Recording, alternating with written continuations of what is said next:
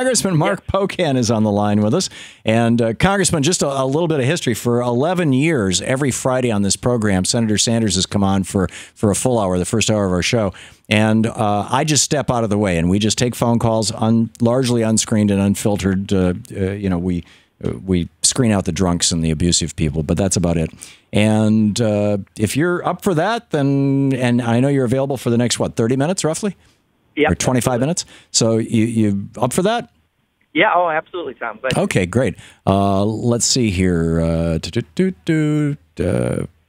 Actually, I've got a bunch of calls, but I think they're left over from the last hour. But I'm just going to go through and ask Michael in Imperial Beach, California. Do you have a question for Congressman Pocan? Sort of. Representative Pocan and Tom. Okay, about religion. I'm not sure what religion you are, Representative Pocan, but about redemption. In my opinion, the reason that Christianity thinks it's holier than thou is because when Pontius Pilate put up Barabbas and Jesus as which one was going to be released, he let the Jewish people do it. And we all know who they chose. So depending on your religion, I would like both of you to just expand on that story, and that's why white privilege and that our religion is better than yours. Interesting. Congressman, what Michael was referring to is earlier on I was talking about the power of redemption stories and how redemption is at the core of Christianity. And Ben Carson's life narrative is a redemption story. It's a classic redemption story, and Donald Trump ridiculed it yesterday. And I was just asking, or thinking out loud, asking my listeners, do you think that this is going to damage Donald Trump? Because fundamentalist Christians, many Christians, believe in redemption stories, and people generally like them. They're built into most of our literature and our movies. Or is it going to damage Ben Carson because people are going to think he's telling stories? But I don't know if that's something you want to weigh in on or not.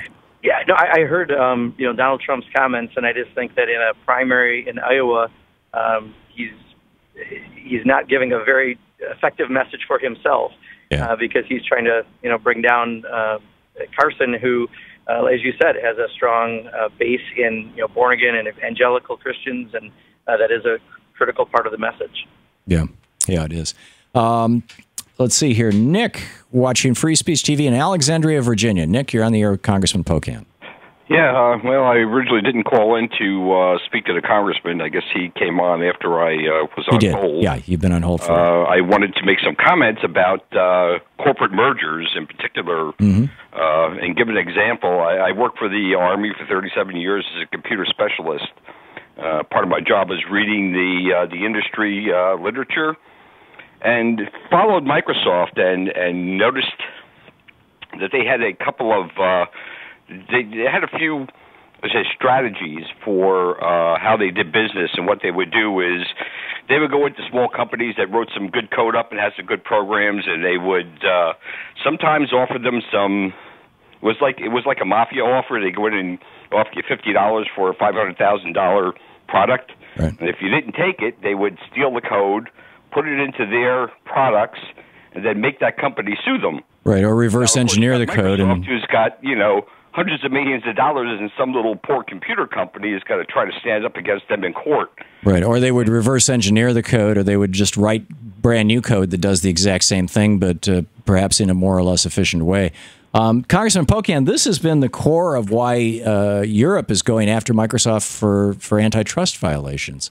Are our antitrust laws being well served in the United States?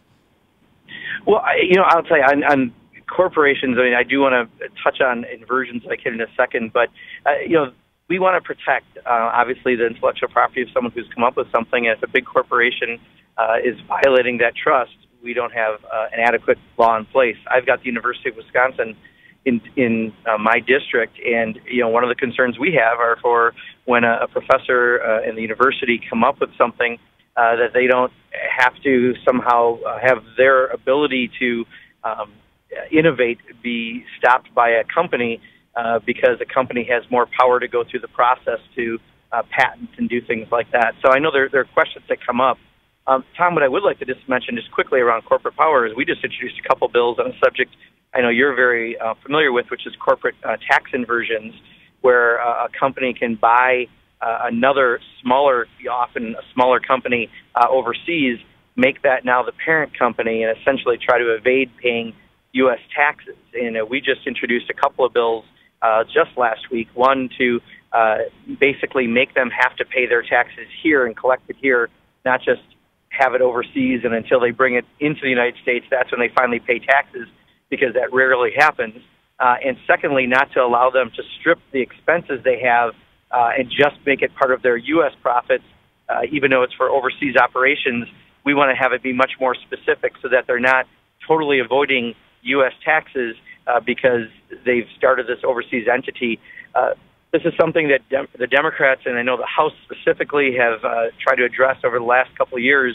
And just recently with Pfizer going through what they're going through by buying an overseas company that's worth about half their profits, that would be the largest inversion we've seen yet in this country to avoid taxes. Wow. It's these companies just playing games to avoid their fair share.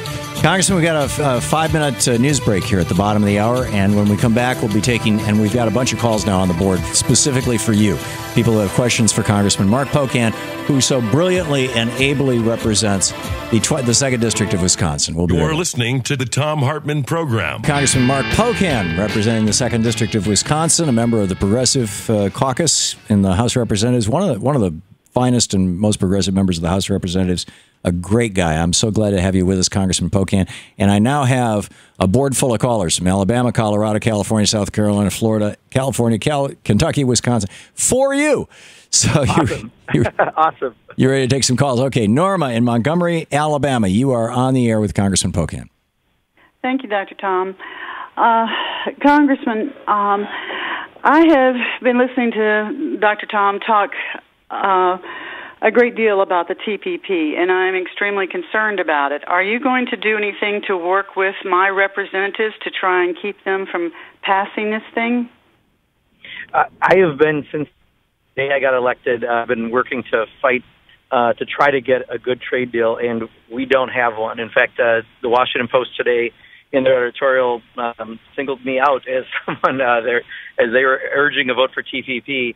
I have been fighting against this. There are so many things wrong, from the lack of labor and environmental provisions to the investor-state dispute settlement process that allows a 3-person tribunal of corporate lawyers to be able to usurp local and state laws, to the fact that we may have increased pharmaceutical prices because of the provisions that they're doing around prescription drugs, to the fact that we're going to have food that's not as healthy coming into the country, and on and on and on. These have gone way past trade deals and now are basically corporations rewriting the rules for themselves. So we're trying to fight it, and we think that we have a shot to beat this back with both Democratic and Republican votes. That's great. Paul in Lucerne, California, you're on the air with Congressman Pocan.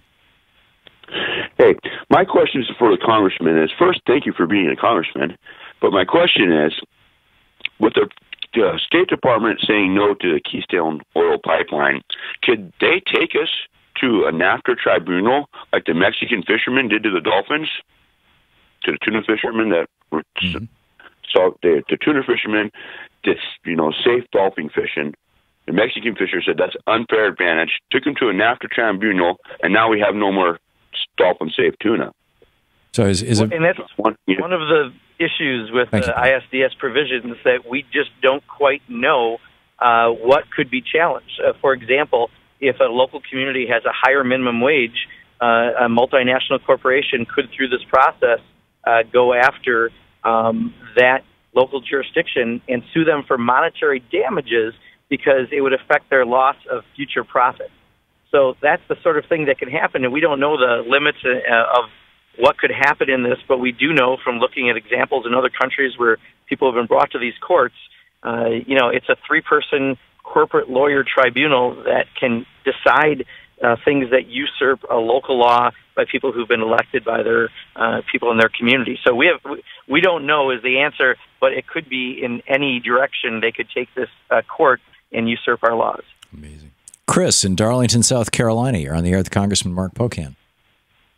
Yeah, kind of following on to what Tom was talking about before the congressman came on, with antitrust and not enforcing the Sherman Antitrust Act. Thinking back to Vietnam, aircraft supply manufacturers that supplied the Air Force and the Navy with warplanes. Just offhand, I can come up with 8 different manufacturers. Now we've got one, Boeing, and they're currently flogging this F-35 that apparently has cost almost $1 trillion and still has not flown controllably well enough to be purchased and perform a mission. Is there any thought to your question? Say breaking up Boeing? Is there any way we can light the fire under the Justice Department to get them to start enforcing the law? So break up the large military defense contractors? Is that your question? Yeah, break up Boeing, okay. Or at I least think Boeing is the big. Yeah, Boeing and McDonnell Douglas, I think, are the 2 big ones. Congressman Pocan, your thoughts? Well, I think, what the caller brings up is just in general, we have seen a lot of mergers and consolidations of companies. We've got, a few now national airlines, even among beer manufacturing, something we watch a little closely in Wisconsin. There's more consolidations. We've seen this with the military contractors. We've seen this with telecommunication companies. And at some point, I don't think that the consumer does get the fair service and the fair share that they deserve, and these companies become so big, as we know with the big banks, that someone then decides that they're too big to fail. We do have to watch these mergers very closely because in the end, I think the public does lose out. Yeah. Jesse in Miami, Florida. You're on the air with Congressman Mark Pocan.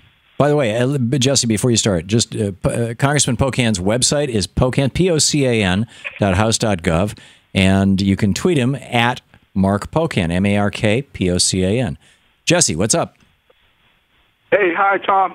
Hey, Congressman, you in the state where they have the Green Bay Packers. I want to put it in the context of the Green Bay Packers are owned by the city. So I'm talking about the workers and knowing that Mr. Walker done got that right to work thing passed in your state. You think it's possible that the workers there and everywhere could incorporate themselves as like as a regular businessman and do it as a class and try to organize a cooperative to leverage against losing jobs and keeping public jobs, viable? That's the basic question. Cooperatives. So, given the damage that Walker's done to the economy, are there alternatives to unions, or what's the future and fate of union movement in Wisconsin? Now, see, I believe unions, are just going through a very tough period, but we will come back. I think often when the Republicans decide to go after a group, I saw this 10 years ago when they went after the gay and lesbian movement. Then after that, they went after immigration. And now they're really going after, I think, unions. I think we're at the peak of that fight that they're doing. They try to find someone for you to fear and for someone for you to hate so they can pass all the stuff that they want to pass for corporate power and everything else. But every time they do this, they overreach. And look what happened just in the LGBT movement. In 2006, we were still, every single state that had an amendment defining marriage passed it. And yet now we have marriage equality across the country because they overreached and the public realized what they were doing was wrong. Immigration reform. Public opinion is on the side of having a pathway to citizenship for aspiring Americans. So they've overreached, and now they're attacking unions. Well, once people realize that the reason you have good wages and you have good benefits and you have a weekend and you have the privileges that we have are because unions have fought for them over the years. In Washington, there is really only one lobby for the middle class, and it's largely been the labor movement. And I think these attacks we will come back from. So while I appreciate the cooperative movement, we have a lot of businesses that are cooperatives, especially in Wisconsin. It's one of the centers of that movement. I think unions will still be able to come back and we'll be able to organize and be stronger than ever. But we are in a very dark period right now, and Scott Walker is the epitome of who's used this to try to create fear among people and pass blame when the blame isn't due. There you go. Alice, listening on KBAI in Linden, Washington State. Alice, you're on the air with Congressman Mark Pocan. Thank you, Congressman Pocan. I've been an admirer of yours since I saw you in the film Alec Exposed and saw how you showed us how our houses were being controlled by this legislative council. I have just learned that my representative here in Washington State Legislature did attend the ALEC meeting this spring, and I'm wondering how can I follow her legislation this year and use it in next year's election? Yeah, I'll tell you, there is a group called Center for Media and Democracy that's based out of Madison, Wisconsin, that I think does some of the best work in the country around exposing ALEC for what they are. A corporate dating service between large corporations and willing legislators to advance their policy, not good public policy. And if you go and contact them and sign up for their list, they will keep you informed of what bills ALEC is pushing and moving, and then you can monitor with the legislators that you have in your area and hold them accountable, because ALEC is not about you or me. ALEC is about the corporations that pay into that, and almost anything that comes through there is bad legislation. Congressman Pocan, we have 30 seconds left. What do you see as the biggest issues before us? What do we need to be doing? Well, I think, the thing that I see it's lagged behind the rest of the economy has been wages, and we need to. I think a big part of it is the labor movement. I am a huge supporter of it. I have a union printing business I've had since I was 23 years old. If we are going to really address the issues of quality and everything we need to, a big chunk of that is making sure that families have opportunities through good wages. The economy has come back. CEO salaries are up. Productivity is up. The wages are dead flat, and we need to address that. And I think those are some of the most important economic progressive issues that we can put forward. That's great. I didn't know you own a printing company. My youngest brother's a union printer. That's amazing. Okay. Yeah, it's a 23. Yeah, there you go. Congressman Mark Pocan. And you can tweet at Mark, M-A-R-K-P-O-C-A-N. His website, pocan.house.gov. Congressman, thank you for sharing your time with us today. Oh, thank you, Tom. It's always a wonderful. Great talking. To watch more clips from our programs, hit the Watch More Videos button over here. And please be sure to hit the handy-dandy subscribe button so you'll always be up to date. Tag, you're it.